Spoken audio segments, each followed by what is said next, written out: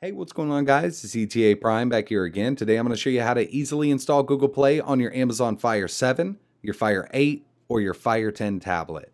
All three of these tablets have been on sale for Black Friday. They're still on sale on Amazon. I'll leave a link in the description. I'm sure they're going to be on sale for a few more days, at least for Cyber Monday. So this method does not require root. We will have to download 4 APKs, and I'm going to leave them in the description. They need to be installed in order, so they're going to be listed 1, 2, 3, and 4. So the first thing we need to do is open up settings because we need to turn on apps from unknown sources.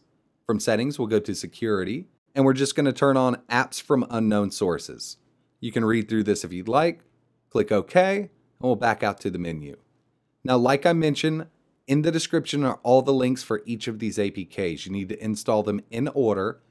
And there is a little trick to getting the install button working. We'll have to turn the screen off and then turn it back on. I'll show you how to do that.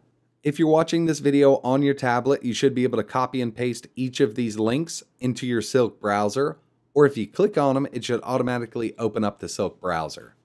But I already have the link set up inside of my browser. First thing we're going to need is Google Account Manager. The very bottom here, it says Download APK. We're going to click on that, and it'll start the download.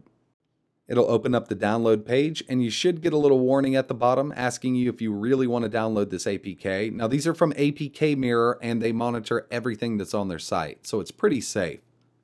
We can click Open, and as you can see, the install button is grayed out at the very bottom right hand. You can't click on it yet, but if we press the power button, it'll turn the screen off on the tablet itself. We're going to press the power button again to wake it up, swipe up, and now your install button should work. We're just going to click install, and it'll start the install process of the very first APK we needed. We're going to click done. Now we're going to go to the next link, and we're going to download this one. Same exact way. Go to download APK. It'll open up the window, give us a little warning. Click OK. It'll verify we're downloading, and we can click open from here. We're going to do the same thing. Press the power button real quick because the install is grayed out. Turn it back on, swipe up, and we can install now. So that was Google Services Framework. We still have 2 more to install, so we'll go to the next link. This is Google Play Services. Same exact thing. Download APK. We'll get the confirmation. Do you want to download? Click OK. Now this one will take a little longer to download. And if you happen to pass up the open button that pops up, you can always slide down from the top and use this install link right there. So just click install from the top here, and it'll do the same thing. So the install button is still grayed out.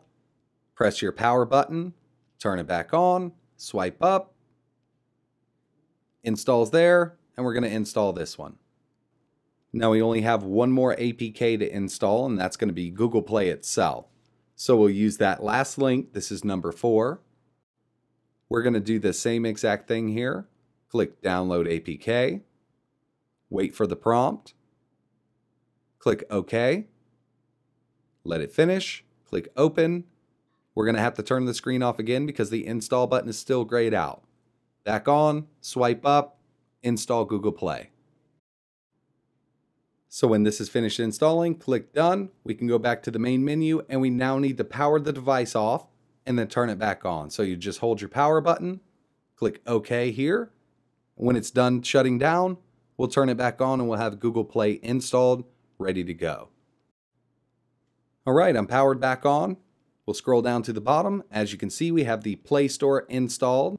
I'm going to go ahead and launch it. It's going to check our information. Then we're going to have to sign in just like we're setting up a new Android phone. I'm going to skip this part. After you're done signing in, putting in your password, you now have Google Play installed on your Amazon Fire 7, your Amazon Fire 8, or your Amazon Fire 10 tablet.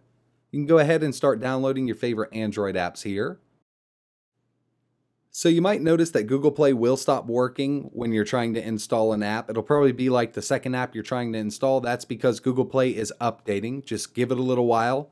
You'll see a new icon on screen because we installed an older version of Google Play and it will need to update. I'm going to search for something, probably Minecraft, and I'll go ahead and install that real quick. So that's it for this video, guys. I really appreciate you watching. If you could, hit that like button and subscribe. I'm also going to leave links to Amazon down below to where you can buy the Amazon Fire 7, 8, or 10. I did pick up the 10 because it does have a better processor in it, and it was only 99 bucks. If this helped you out, hit that like button, subscribe to the channel because I got a lot more coming. And like always, thanks for watching.